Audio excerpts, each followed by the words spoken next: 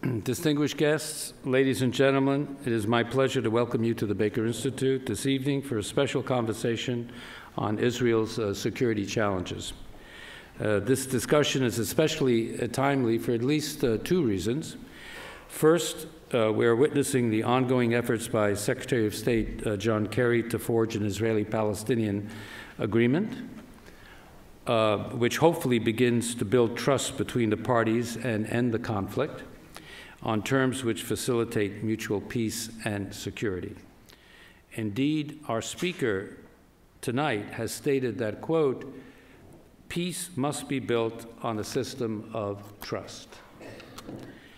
As many of you know, the Baker Institute's conflict resolution program focuses on the Israeli-Palestinian negotiations.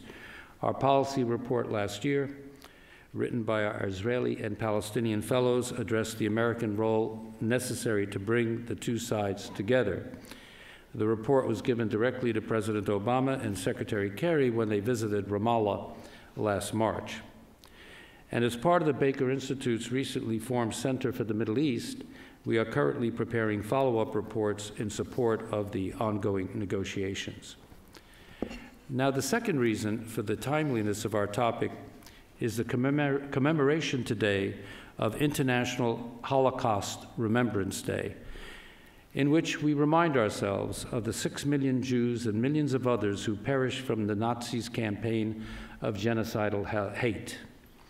And as we do so, we remain committed to fighting those forces of prejudice and violence with greater humanity, compassion, and justice. Our speaker this evening was quite literally born out of this atrocity of the Holocaust. We were discussing this just before we came into the Commons this evening. He is the son of two Holocaust survivors, born in Ashkelon, Israel in 1952. He served Israel as a commando in the IDF before joining the Israeli Security Agency, also known as Shin Bet, as an air marshal and advancing to become director of the agency under the late Ariel Sharon during the Second Intifada. After leaving the International Security Agency, he entered politics, was very active, and served as Minister of Public Security, and most recently as Minister of Home Front Defense. He is also currently the chairman of the Foundation for the Benefit of the Holocaust Victims in Israel. He is one of the most active political figures in Israel, and we are truly delighted to have him here tonight. Please welcome Mr. Avi Dichter to the Baker Institute.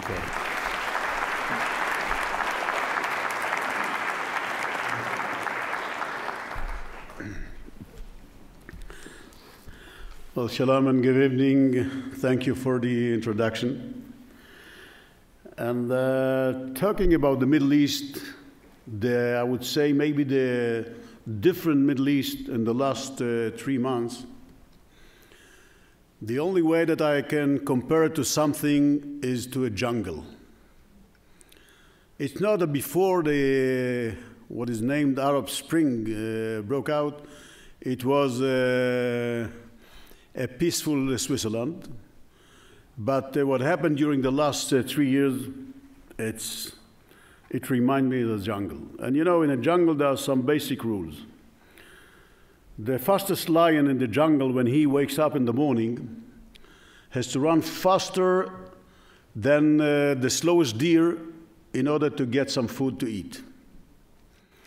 And if you are the slowest deer, or sorry, the fastest deer in the jungle, and you wake up in the morning, you have to run faster than the slowest lion in order to survive.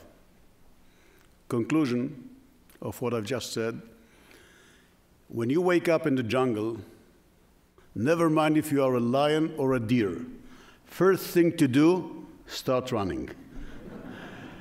But the only question, are you running in the right direction? And I just want to show you, before I start my talk, just the 4 key countries in the Middle East that I found that not many people are fully aware of the Middle East that we are speaking about. And the slide just gives you the proportions in 3 elements about the 4 key countries in the Middle East. Middle East, when I say, it's the large Middle East, from Morocco in the west, the Atlantic, up to Afghanistan in the east, and from Turkey in the north, down to Yemen, Somalia in the south. That's a large Middle East. And as you see, we speak about the main 3 Muslim countries with a different DNA. We have Egypt, which is a Muslim country, a Sunni country, you know, amongst the 1.6 billion Muslims in the world, Sunnis are close to 90%. So Egypt is a Muslim country, Sunni country, and an Arab country. An Arab country which gives them an advantage towards more than 300 million people who live in 22 Arab countries. Then we have Turkey, also at the club of the 85 million people, which is a Muslim country, a Sunni country, but a non-Arab country. And the differences are very, very essential to understand what's going on in the Middle East in general, and in the current Middle East in particular, related to the State of Israel. The third Muslim country, which is Iran, which is a Muslim country but a non-Sunni country, it's Shiite, and a non-Arab country. And of course, the fourth country is a non-Muslim, non-Sunni, non-Arab country, that's the State of Israel. And when you see the land, unfortunately, the block is bigger than it should be, but we had to put the flag, you know, it's, so we need to put it a little bit bigger. And when we analyze the Middle East and trying to understand what's really going on, I think that up until 3 years ago, just before the Arab Spring, every clash, and every problem that occurred between countries in the Middle East used to be related to the Israeli-Palestinian conflict. But the Arab Spring explained to everybody that facts are a bit different.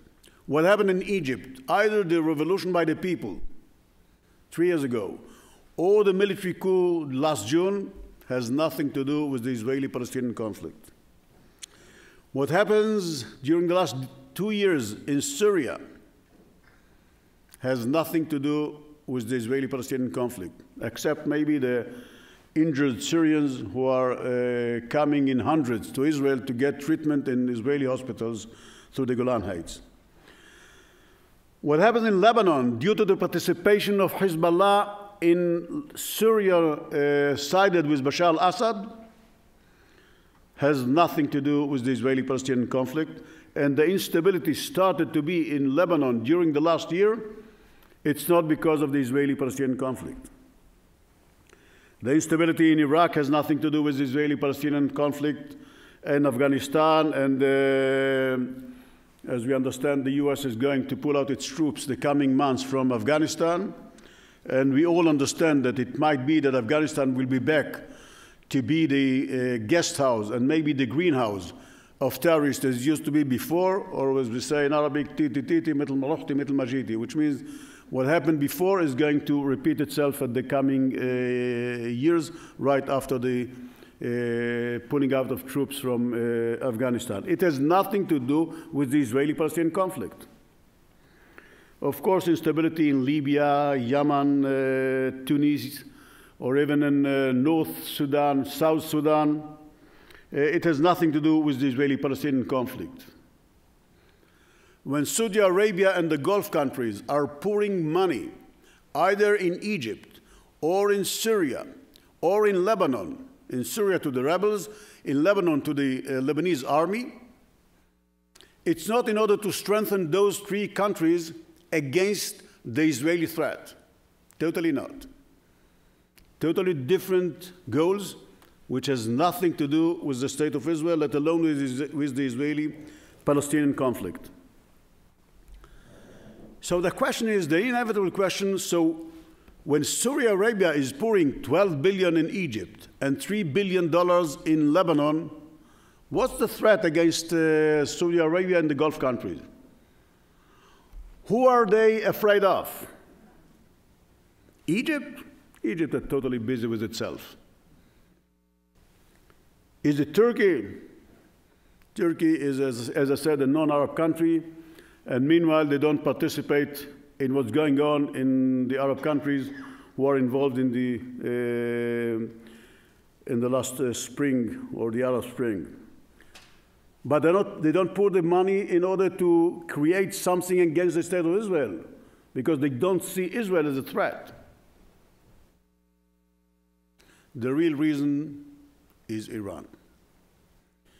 Iran is the nightmare of Saudi Arabia, and Iran is the nightmare of Egypt, because both countries understand that when Iran, already equipped with long-range missiles, who reach today the distance of 2,500 kilometers, which is double the distance between Iran and Israel, and they understand very well that if there is a warhead that is going to be put on those long-range missiles, so those warheads, after being dropped in Israel, the Iranians don't need the missiles back to Iran.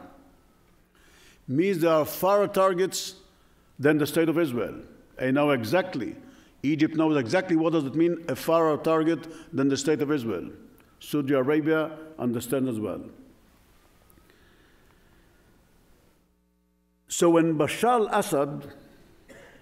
al-Assad's regime was about to collapse after a few tough months of clashes between the regime and the rebels, Iran, who was for the last decade, since the toppling of Saddam Hussein in Iraq, they started to build the northern axis: Iran, Iraq, Syria, Lebanon.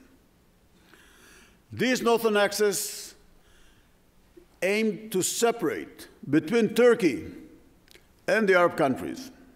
It goes all along Turkey, from Iran, through Iraq, through Syria, up to Lebanon.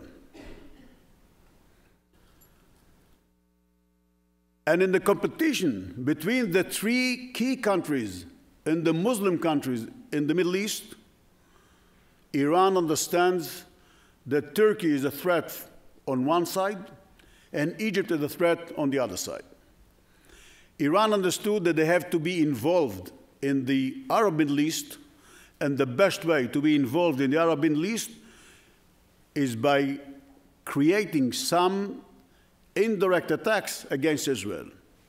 In order to create this situation, they built the two proxies: Hezbollah in Lebanon, Hamas in the Gaza Strip, and both Hezbollah at the beginning, after the Intifada was broke out in 2000, Hamas tied the relations with Iran and started to be sponsored, trained, guided by the Iranian Revolutionary Guards.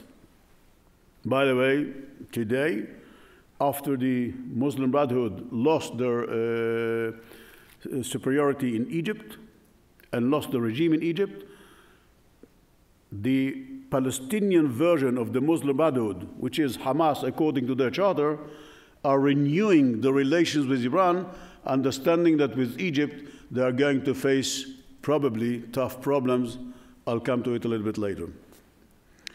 So when Iran understood that in Syria they are going to lose, or to start to lose, 50% of their access, because they understand if Bashar al-Assad regime is going to be toppled in Syria, Lebanon is going to be changed. And they tried to do all efforts by all means, to strengthen the regime of Bashar al-Assad. It started with direct aid by sending the Revolutionary Guards to Syria. It continued with the other troops of the, what they call the Iraqi militia, Shiite, that went into Syria mainly to protect the road between Damascus Airport International and the headquarters or the regime, the headquarters regime of Syria, of Bashar al-Assad's regime in Damascus. Later on, they sent other troops, Sunni troops, by the way, to side with Bashar al-Assad's regime, but to be seen as if they are part of the rebels. They were sent from Iraq in thousands, but mainly during the last maybe 6-7 months, when more than 500 terrorists, arch-terrorists, that fought against the United States and the Allies in Afghanistan, later on in Iraq, were jailed in Abu Ghraib jail. 500 terrorists that are escaping from Abu Ghraib jail, trust me. You know, in the States, let's take Alcatraz in San Francisco. Alcatraz is a scout camp compared to Abu Ghraib jail. And if 500 terrorists were escaped from Abu Ghraib jail, it has to be done in kind of assistance by the regime in Iraq. And all those hundreds, in addition to the thousands, were sent into Syria, and it took to the rebels a while until they understood that practically it's a Trojan horse amongst the rebels, and now they have fightings between the real rebels and against the Sunnis troops sent from Iraq in order to be part of the assistance to the regime of Bashar al-Assad. Now, when Iran understood at the beginning it's not enough to send the Revolutionary Guard and the Shiite militia, they pushed forward Hezbollah. Hezbollah is very close to Syria. They crossed in thousands the border, and for a while they've succeeded to block the successes of the rebels in Syria. But only for a while. They've lost many hundreds of terrorists. They got killed, many of them got injured, and Iran understood that mainly after the third attack using chemical weapon by the Syrians, the last one, the third one, caused more than 1,200 fatalities, mainly civilians, and they understood that they have to do something in order to prevent the United States strike against the chemical site. So Iran is behind the joint venture between Syria and Russia and pushed forward and practically sacrificed the Syrian chemical weapon in order to reach an agreement with the Western countries led by the United States, and that's what is practically signed and blocked for a while the American strike or maybe the Western countries' strike in Syria. But it didn't stop the bloodshed in Syria. Probably Bashar al-Assad and his people understood that they've got license to continue killing another 120,000 people, to injure another 500,000 people. Nobody, by the way, speaks about the injured people in Syria. But those who are familiar with the proportions, you get 1 to 5 killed people to injured people. And to continue creating more and more refugees. We have today in Syria close to 3 million refugees, either within Syria or in Turkey, Lebanon, and Jordan. Besides that, Iran understood that it's a good opportunity for them to change the tactics, but not the strategy about what they call the nuclear project, and what we call, the Western countries, the nuclear weapon project. There's no debate amongst the intelligence services worldwide, not even the Western countries or the Arab countries, about the fact that Iran was on the track to build nuclear bombs. Bombs are not bomb. Nobody builds one bomb. And Iran made a tactical step to freeze the development of the nuclear project in order to try to recover their economy. And those who are familiar with what's going on, the slot in this dam is widening from day to day. You get Russians, you get Chinese, you get European companies. It's too much money to be able to keep this slot narrow as it was supposed to be under the understanding or the agreement between the Western countries and Iran. Besides that, by the way, Iran gave some signals to the Western countries that only we, Iran, we may stabilize the escalation in Iraq. Only we, Iran, may stabilize the situation in Afghanistan post the pulling out of the American troops in the coming months. If I have to sum it up in one sentence, I would say that Iran is schooling the Western countries, is simply schooling the Western countries. Now, if we take this northern axis that Iran is fighting by all means to keep it strong, and we do understand why Israel is so determined to keep the Jordan Valley as its eastern line and not to make the 67 line at the west side of the West Bank as its eastern line. Because try to imagine that in different circumstances, and in the whole region today, we have only the tiny country of Jordan, which is very small and a bit fragile due to the complexities within this country, almost 70% Palestinians. So try to imagine that in some kind of changes, Iran might find itself, or we might find Iran, 20 meters from Jerusalem and 20 kilometers from Tel Aviv. That's why Israel is determined to make sure that the border with the eastern side of the State of Israel and the western side of the Arab countries will be the Jordan Valley and not the 67 line. If we go to the other side of the State of Israel, into Egypt, you know that the changes in Egypt were dramatic, and nobody, neither intelligence services, with all respect to the Israelis, the Americans, the British, the Germans, and even the Arab intelligence services, nor any other diplomatic people in the world, nobody expected the changes in Egypt just in 3 years. The toppling of Hosni Mubarak, the rising of the Muslim Brotherhood, the success of the Muslim Brotherhood in the parliament that got 47% of the seats, and they supposed to be the moderate amongst the ultra-extremists, the Salafis, who've got 25%. Try to imagine a parliament with 72% of extremists and ultra-extremists. So when the military coup occurred in Egypt, and the one who led it was Abdel Fattah Sisi, that I think that he really deserves to be the man of the year. I think it was in some American newspapers or magazines.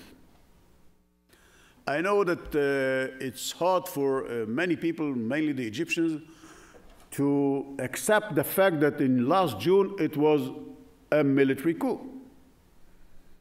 I remember I attended an event a few months ago, and an Egyptian guy told me, Avi, I beg to differ. It was not a military coup. It was a revolution by the people. I said, who said it? He said, it was said loud and clear by Abdel Fattah Sisi himself. So I said, you know, it reminds me of the story about the Jewish village, the Jewish shtetl in Poland, when the Rabbi de Moyle the moil, the 8th day you have to moil every Jewish baby. And the moil used to put in his window of his office a huge cake, 3 floors of cream and candies and all this kind of sweets. And people asked him, Rabbi Moshe, why do you put such a cake in your window? And he said, what do you recommend me to put there? So I think that's the problem. Abdel Fattah Sisi cannot say anything different than a revolution by the people. But I think we don't have to care how do they call it. Practically, I think that Egypt saved itself from itself. Those who understand what does it mean, the charter of the Muslim Brotherhood, it is something much wider than Egypt. That's why Saudi Arabia was nervous. That's why the other Gulf countries were nervous. Jordan was nervous. And that's why when the United States blocked and froze for a while the $1.5 billion that the military assistance to Egypt, Saudi Arabia collected within a short time $12 billion and poured it in Egypt. They understood why. From the Israeli side, I think that for the first time, we see that there is a common interest between Israel and Egypt. For years, under Hosni Mubarak and under the Muslim Brotherhood, Sinai Peninsula was a safe haven.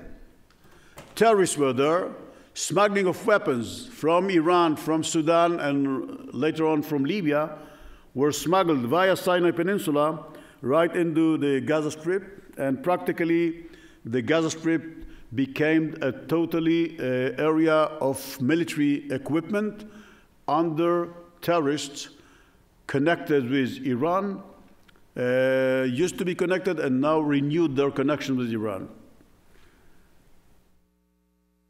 It's very odd that in such a talk of an Israeli guy, I'm speaking about the Middle East and haven't said almost anything about the Israeli-Palestinian conflict.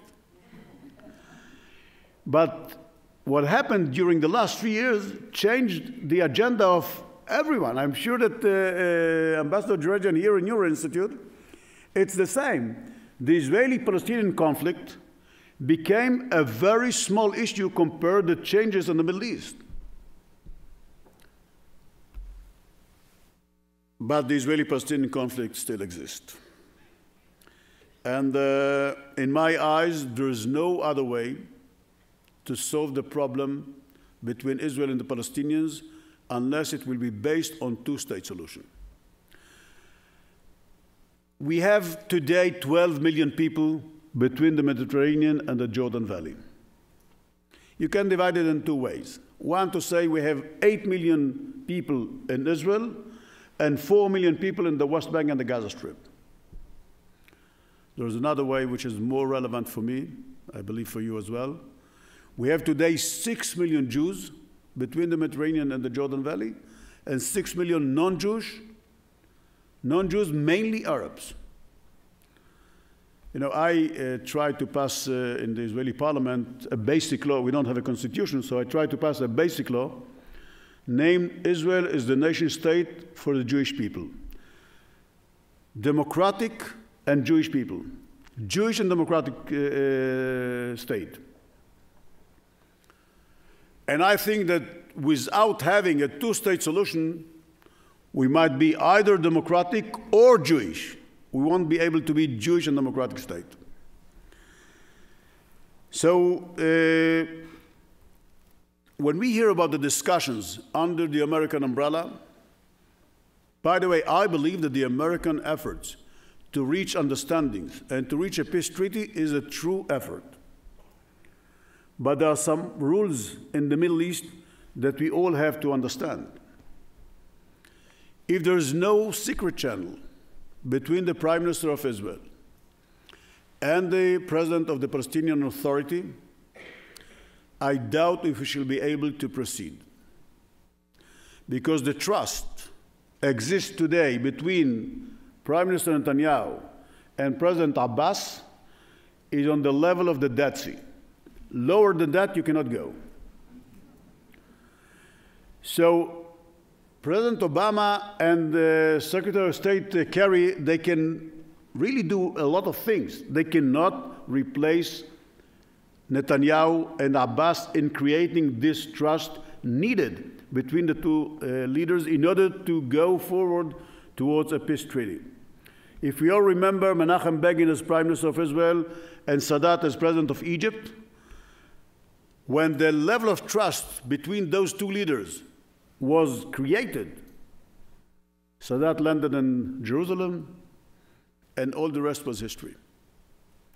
That was the trust between Prime Minister Rabin and King Hussein, and that was the trust between Prime Minister Rabin and, at that time, Chairman Arafat. All these trusts were created in secret channels. By the way, with not any interference of any other country, neither the US nor any European country. I don't think that we have today some kind of a secret channel, as far as I know. And you know, I believe that we have many businessmen here in this room. There are two ways to end a meeting. One way is by solving the problems, and the other way by finding an exit for the meeting. I'm afraid that without a certain level of trust, we are looking for an exit for the meeting. I know that some people say if Israel is going to lose the chance to get this peace treaty with Mahmoud Abbas, nobody in the Palestinian field will be able to supply such conditions for a peace treaty. So I beg to differ. I know Mahmoud Abbas for many years, before he became the president and after. I think that we have to understand that it might happen that the peace treaty between Israelis and Palestinians will not be in the era of Mahmoud Abbas. We don't have a cliff behind Mahmoud Abbas, same as we don't have a cliff behind any other Israeli leader. And it might happen that we shall have to wait. But we have to make sure that a peace process with the Palestinians will be based on few phases. That same as it happened at the Oslo Agreement, but over there it was not a full and a coherent agreement. We need to create a full and a coherent agreement between the two sides that will know for sure what's going to happen in every single phase, what Israel has to give and what we are going to get in return. And if it's going to last, the implementation of it will take 5 years, 10 years, 15 years, it's okay, in my eyes. But for the first time, we have to understand that we need a full and coherent agreement about West Bank and Gaza Strip. Those who believe that Israel should negotiate about the West Bank and Gaza Strip will remain, I don't know to whom. Some people believe that Egypt will solve the density in the Gaza Strip. You know, Gaza Strip is 1.7 million people. And we came to the Gaza Strip in 67, it was 330 square kilometers with 330,000 people, Gazans. Today, it's the same 330 square kilometer with 1.7 million people. Some people, including Israelis, by the way, including ministers and members of the Knesset, believe that Egypt will solve the problem of the Gaza Strip. When I just asked some senior people in Egypt about it, they laughed and said, Avi, we shall convert Judaism before giving a piece of land from Sinai. This time I trust them.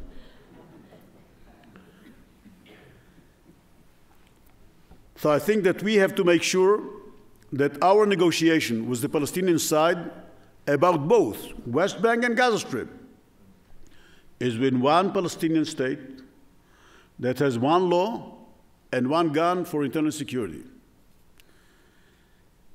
And we have to make sure that those conditions will be well understood by all sides.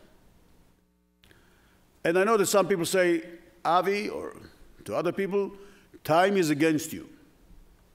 So I, instead of putting a period, I put a question mark. Time is against you? Why? History shows that time is not for sure against us.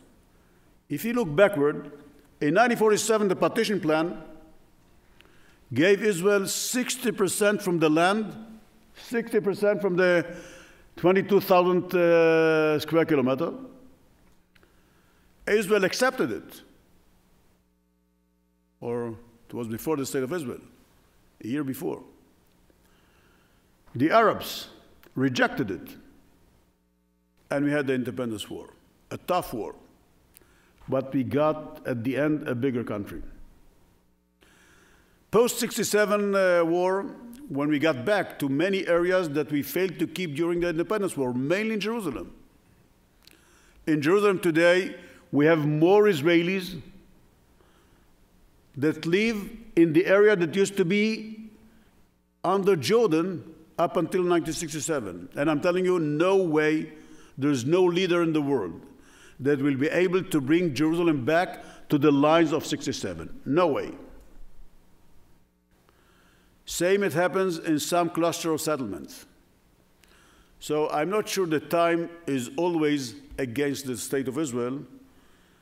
And even the other side, the Palestinians, must understand that time sometimes is charging them some prices. I know that some people are wondering about the determination of the State of Israel to exist in this Middle East, in this wild Middle East I just described, and under those proportions. You know, I recently met a very famous man, Professor Elie Wiesel, who got the Nobel Prize, a writer and a Holocaust survivor. I'm a chairman of the foundation, as Ambassador Georgian said. I'm chairman of the Foundation for the Benefits of Holocaust Survivors in Israel, something I'm doing voluntarily during the last 8 months. And I went to meet with Elie Wiesel. I think he represents something that for me is very, very important. And over our discussions, we spoke about the importance of the State of Israel. And he told me, Avi, let me tell you something. I met once with the President of the United States. And the President asked me, Professor Wiesel, can you tell me what's the importance of the State of Israel to the Jewish people? And Professor Wiesel told me that his answer was that the Jewish people were for 2,000 years in exile after being expelled from the State of Israel by the Romans 2,000 years ago. And had the State of Israel was not established in 1948, the Jewish people would have been in exile for another 2,000 years, and they will survive. But once the State of Israel was established 66 years ago, if, God forbid, the State of Israel is going to be destroyed, the Jewish people might disappear. So that's when we, the Jewish people, when we say Am Yisrael Chai, which means long live Israel, we practically mean in the same time to say the State of Israel exists. And when we say for 2,000 years, from every place in the world, from the exile, from the last place, every Jew is saying at the end of Yom Kippur, L'shana haba b'Yerushalayim, next year in Jerusalem. By saying that, he means to say, long live Israel. And while we are here in the States, so let me say, God bless America. Thank you very much.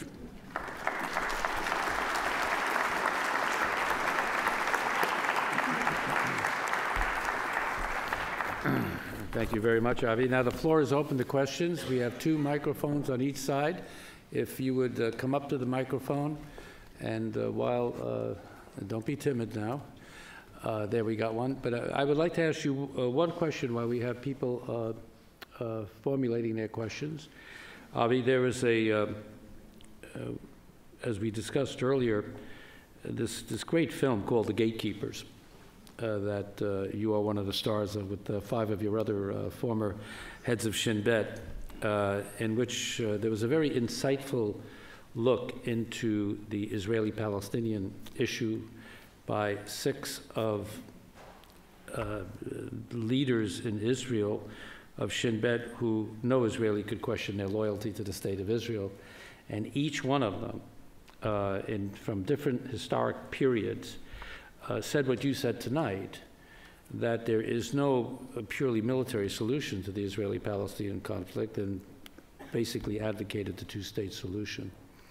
What has been the impact of this film in Israel, The Gatekeepers? Yeah, I must admit, Ambassador Georgia, no, it's a little bit embarrassing me to hear that I became a movie star at the age of 61 years old. It's too late.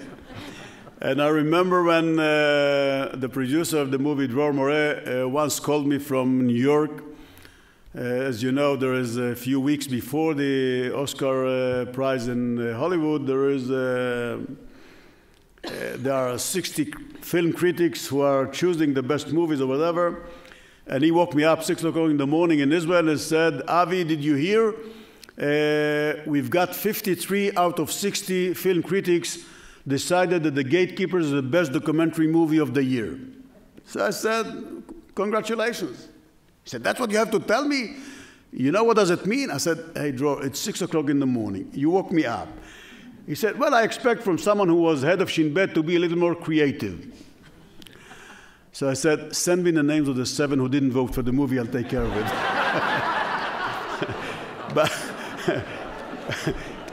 but I think that we in Israel, we have heated debates whether it's a too leftist movie or whether it's only 90 minutes. We had another version that broadcasted in Israel in the Channel 1 on TV, which is 5 hours, which gives the background of the heads of Shin Bet in a much better way and explains the background much better than the movie succeeded to do. But then I met one of the former heads of intelligence service, and he told, outside Israel, of course, one of the big intelligence services, and he told me, Avi, when I told him about the movie, leftist or whatever, he told me, Avi, you are simply missing the point. This movie is serving the Israeli democracy more than many other speeches, books, and whatever. Because you'll never, and we speak about amongst the branch of former heads, and we said loud and clear, there's no way that you'll get 6 heads of CIA, 6 heads of FBI, 6 heads of MI5, MI6, BND, another organization. You'll never get 6 heads that will be courageous enough, brave enough, open enough to speak in front of a camera in such a transparent way about their thoughts. I don't know if it's good or bad, but I think that's Israeli. That's the way we in Israel would think about our issues. I'm sure that had we opened another issue, for example, releasing terrorists in order to get a soldier, I'm sure that we are going to be in a debate with many other countries. That's the state of Israel. In my life, I sent many soldiers, and I was sent by many commanders to cross borders, to take risks. And always I knew that if, God forbid, something happened to me or something happened to them, we'll do all efforts to bring them back, either from Entebbe in Uganda by a very risky operation, or by exchanging terrorists. So that's the state of Israel, and I think that the Gatekeepers, with all criticism and all the other issues, I think it's a good movie, although if I would have been the producer, I would do it a little bit different, but it probably wouldn't go to Oscar, and not even the 53 would vote for it. Gentleman over there at the microphone, could you identify yourself and ask your question? Hi, my name is Asmat Al-Halabi. I'm a PhD student in the history department. I won't dignify your talk, which was racist and arrogant, with a real question. I'd just like to express my displeasure to the ambassador that you would invite a war criminal of Dichter's stature to this university. Thawra, thawra, hatta al-Nasr. Let me just say that the Baker Institute at Rice University is an open and free forum for people to express their opinions from all sides. You can never achieve any peaceful resolution or come to accommodation, especially in struggles between peoples and nations, without having an open and free debate. And we represent an open academic forum for debate. And I reject your commentary. Just one remark, because at the end of the, it's not a question, a remark, and maybe Ambassador Georgian, you understood because it was said in Arabic. Let me translate for the people here that probably didn't hear it or maybe didn't notice it was in Arabic. What he said, Asmat Al-Halabi, he said, revolution, revolution until the victory. Which is a very well-known slogan that it's all contains violence. And all right. Melvin? Okay. My name is Melvin Dow. I'm from Houston. Ari Shavit, in his popular book, My Promised Land, says that if Israel removed the settlements from the West Bank, that would not bring peace. There are too many other issues. But even so, he says it would be worth it because the occupation and the presence of Israel in the settlements has a destructive effect on the morale and the principles of the IDF. I would like to know if you agree that it has that destructive effect. Same thing that Yeshayahu Leibovitz has been saying for years. Related question, if Israel vacated the West Bank, I'm assuming Hamas would replace Fatah in the PA.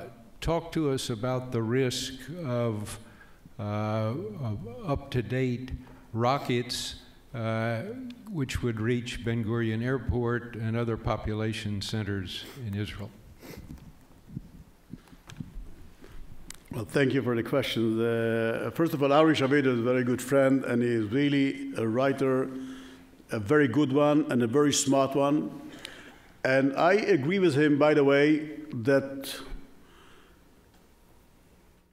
evacuating settlements never assisted, and I don't think that it's going to assist the Israeli-Palestinian peace process, but it's part of the peace treaty.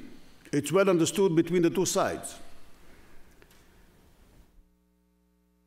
In addition to that, I think that releasing terrorists as a gesture to the Palestinian Authority never assisted before, and I don't think it's part that such a gesture can assist the Palestinian side to go forward.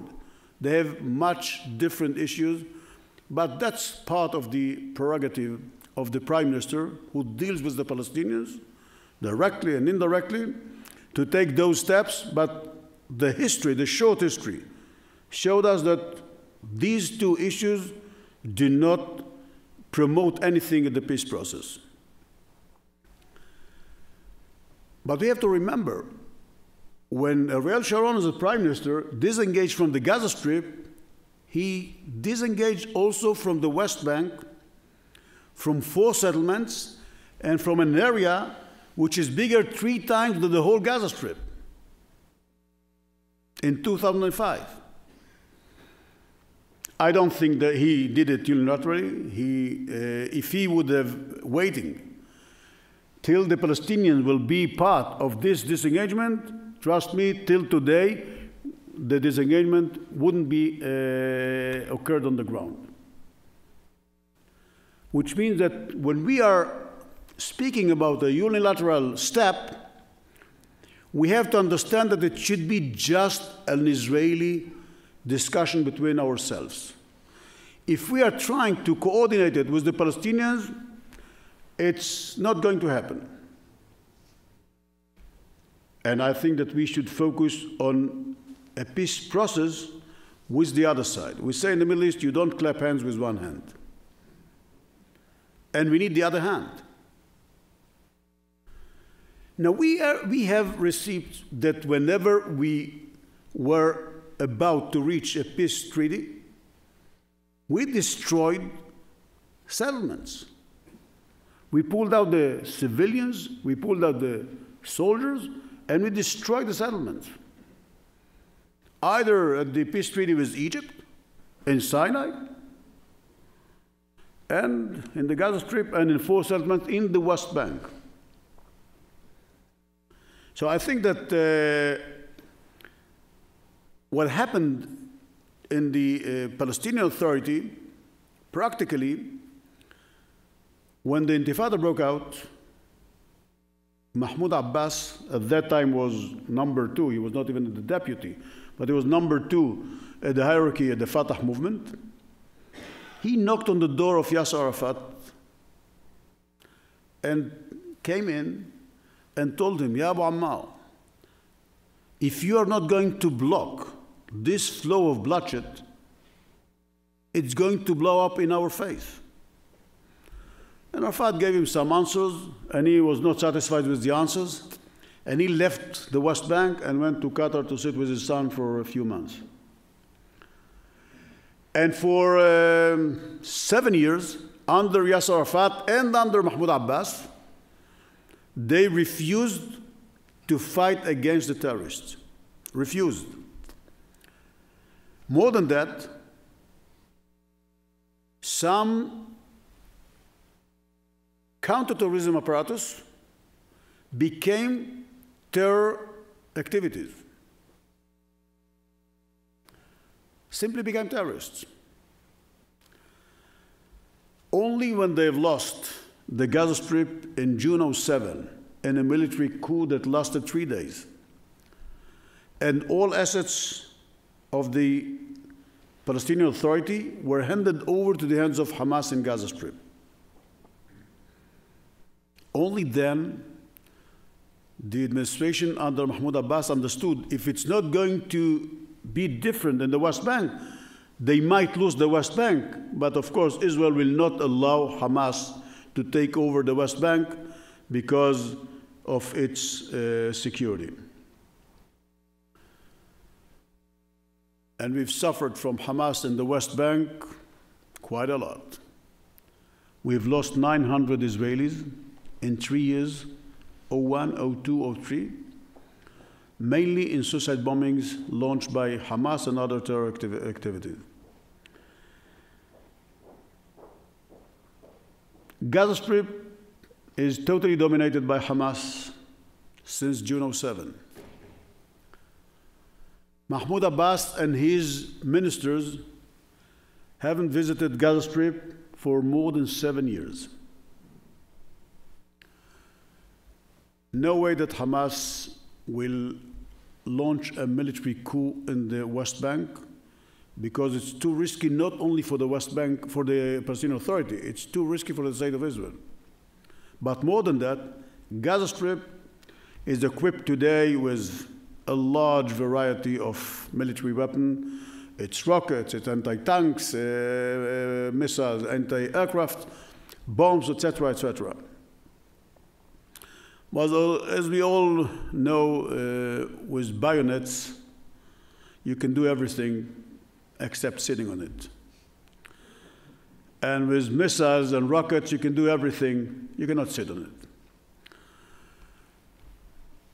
I'm sure that in any peace process, let alone in any peace treaty, Gaza Strip will be demilitarized from military weapons.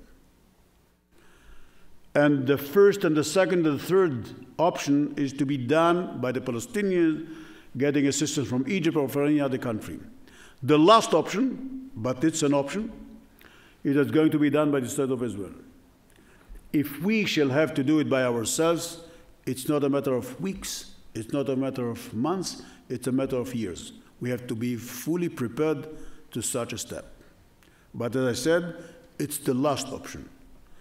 I myself, I live with my wife, we live in Ashkelon. That's my hometown, 10 kilometers from Gaza Strip. Just 10 days ago, they woke up at night, 1:30 at night. You hear the siren, you run to the shelters. You hear the Iron Dome is hitting the 5 out of 6 rockets. The 6th one fell in an open area, and you get back to sleep. From close to 14,000 rockets that were launched during the last 11 years, we've lost 22 Israelis. We've lost, in one suicide bombing at the Passover night in Park Hotel in Netanya, 30 Israelis in one event. But the rockets create a different issue. It creates a war of attrition. Thank God we have developed the Iron Dome, and we know how to contain this threat, but it doesn't eliminate it. In order to eliminate it, you need different options. So we are still young.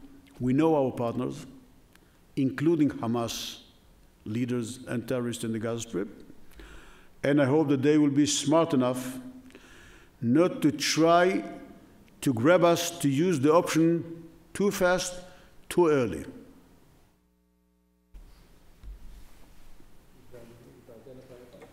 My name is Larry Finder from Houston, Texas. My question has to do with red lines. In the past 18 months, we've heard about red lines from the President of the United States in conjunction with Iran and Syria, and we've heard Prime Minister Netanyahu talk about red lines when it comes to Iran's capability of building a nuclear bomb. From the perspective of the President, it seems to me at least sometimes the red line may move. But my question is, how serious do you think Prime Minister Netanyahu is when he says that he will not permit Iran to have a nuclear bomb, even at the risk of going at it alone? Thank you.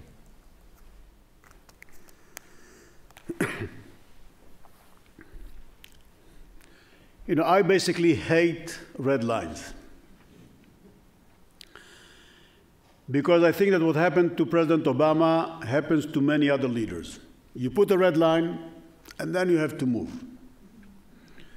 We in Israel, we were about to draw a red line in exchanging terrorists with Israeli kidnapped soldiers or bodies of soldiers. And thank God, at the end, we had a committee that recommended it, but thank God it was not done yet.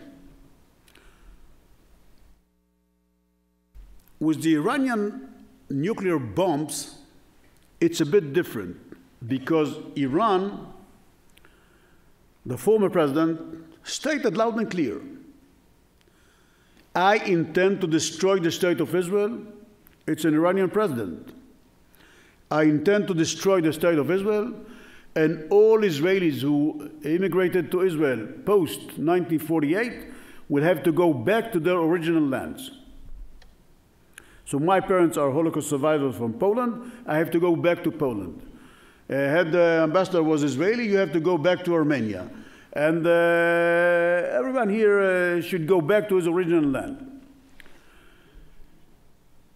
Now, in my mind, and probably in many minds, when you have capabilities and intentions, it becomes dangerous.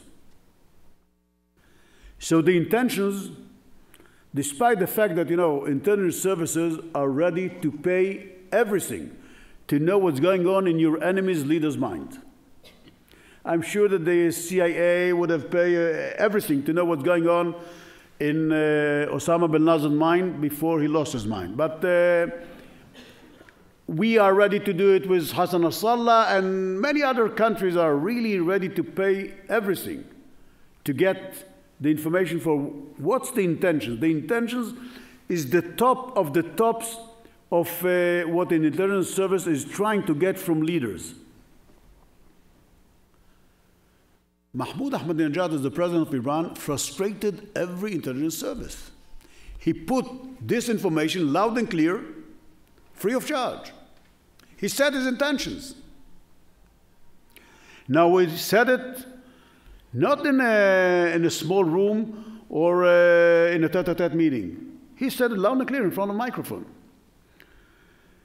That's why when you have intentions expressed by a leader, an authorized leader, that was not denied by anyone, mainly by the spiritual leader in Iran, and you know that in Iran, the spiritual leader, he decides about the strategy. And he hasn't changed the strategy of Iran, not even after the agreement between the Western countries and Iran about the nuclear project.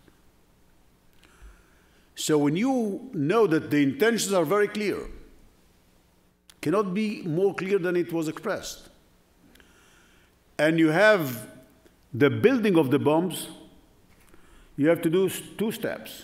First of all, to build a defensive system. That's what Israel is doing at the beginning by itself, later on in a joint venture with the United States. And we are building a system that is going to be able to defend the state of Israel, and maybe not only the state of Israel, against long-range missiles, might having a warhead with the nuclear capabilities, and by creating offensive systems. And we in the Middle East, we have a very basic rule. Before they want to get you for dinner, you have to get them for lunch.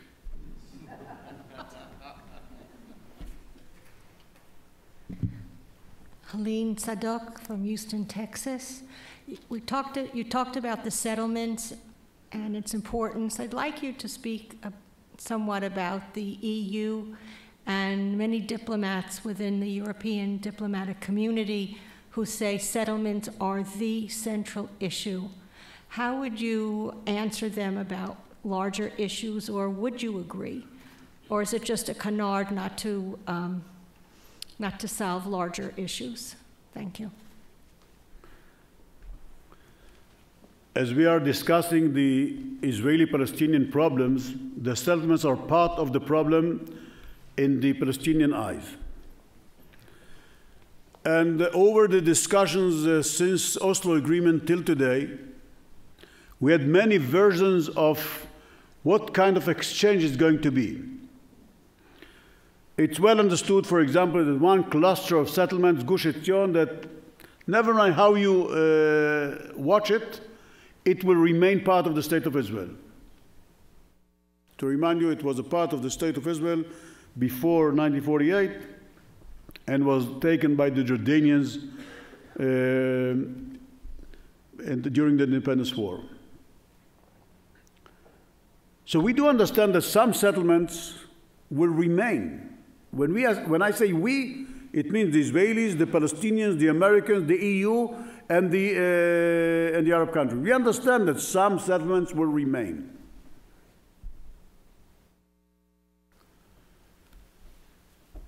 And the question is what kind of exchange is going to be, where we're going to exchange land towards those settlements.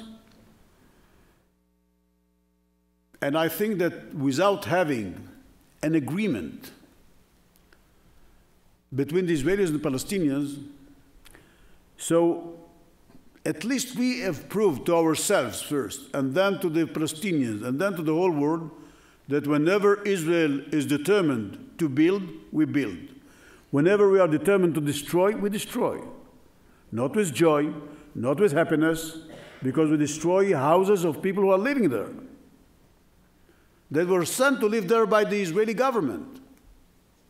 But nevertheless, we knew how to do it in the past. I'm sure we'll know how to do it in the future. So why should we destroy during the process or the condition to the process? Unfortunately, we only have time for one last question. We've been waiting. My name is George Shamia. I'm originally from Ramallah. and I appreciate your thoughts about Gaza and the West Bank. I am too a proponent for the two-state solution. And I wanted to ask you a question. Before Obama went to Israel and the West Bank, it was asked of Shibli Tilhami, who's at the University of Maryland, and Hanan Ashrawi, who's the executive director of the PLO, what exactly is the peace process going to be comprised of? And both of them said, without Hamas, there can be no peace with Israel.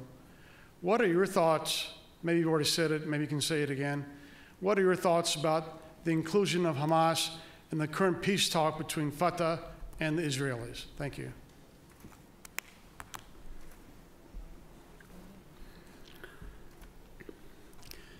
You know, I'm too many years in this business, and when Hamas was established, the day celebrate the establishment of Hamas is December 14th, 1987. Unfortunately, my birthday is December 14th. So I have to celebrate it together with them. But if you read very carefully the charter of Hamas, written in August 1988, by the people who today, those who remain alive, of course, those people who wrote it are today the leaders of Hamas terror organization. It's a terror organization. There's no other way to describe Hamas.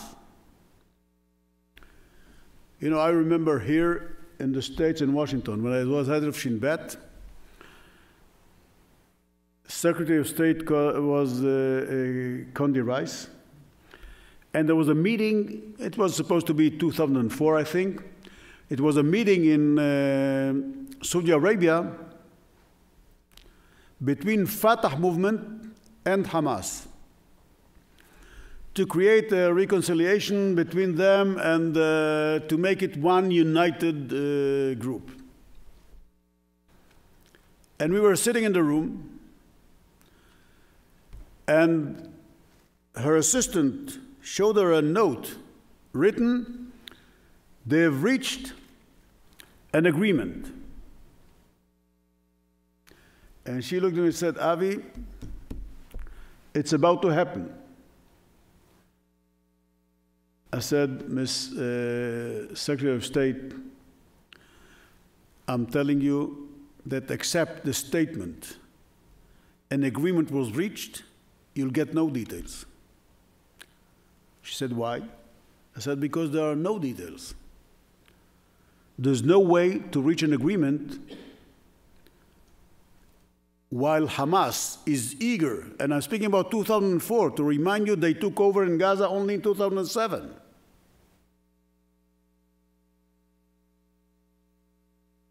And after an hour, the details didn't arrive, and it was well understood that nothing was achieved in Saudi Arabia. And since then, for every few years or few months, depends on the time, you get another meeting.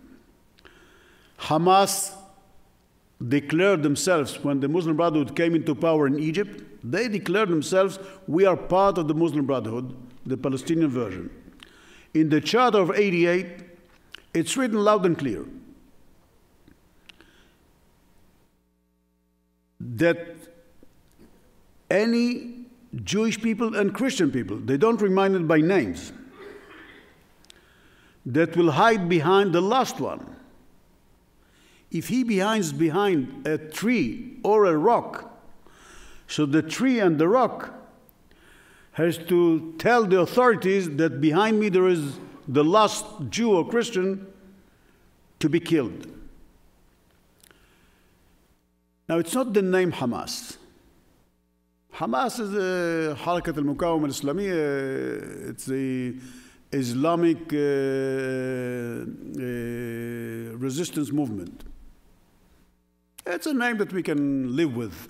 It's not the name, it's the context. If Hamas is getting changed, there's no way that Israel will say, we don't speak with Hamas under a different ideology. I think that even Fatah movement, mainly today, when they know that the Gaza Strip, it's not a shadow government. You know, Ambassador, some people believe that in Gaza Strip there is a shadow government, that the government of the Palestinian Authority is in Ramallah, and in Gaza it's a shadow government. No, they don't see it as a shadow government. It's a government. It's a totally independent entity. They have a prime minister. Khalid Mashal sees himself as the president. When Hosni Mubarak invited both of them to Cairo, and the one that was supposed to speak was Mahmoud Abbas and the two prime ministers. At that time, Salam Fayyad from the Palestinian Authority and Ismail Haniyeh from the Hamas. Khalid Mashal said, if I'm not speaking as well, nobody is coming. So the president, Mahmoud Abbas, and the so-called president, Khalid Mashal, talked as presidents, and then the two prime ministers. As I said before, the state of Israel should be very determined, and I think that the United States, as a superpower, the real superpower, who really is trying to create something, we should all be very determined that the talks will be with one Palestinian Authority that has one law. Otherwise, we shall start talking with Palestinian Authority about West Bank, Hamas about the Gaza Strip, then the Palestinian Islamic Jihad, PIJ, will split from the Palestinian Authority in the West Bank and will take the Samaria area, and we shall start to speak with the PIJ about Samaria area, and that's not the system. That's not the system we can cope with.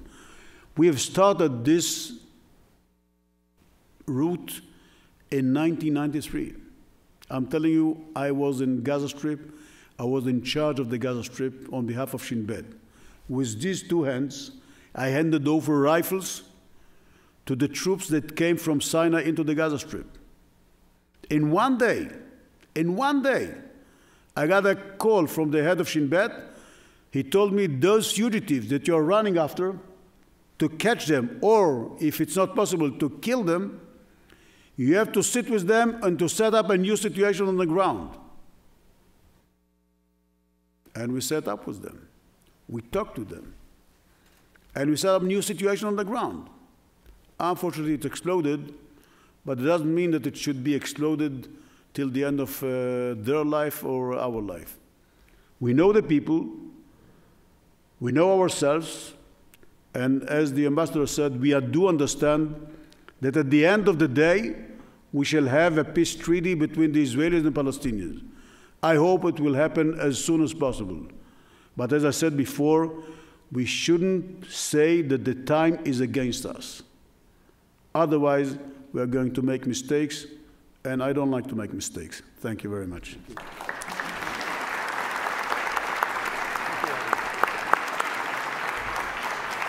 Very good.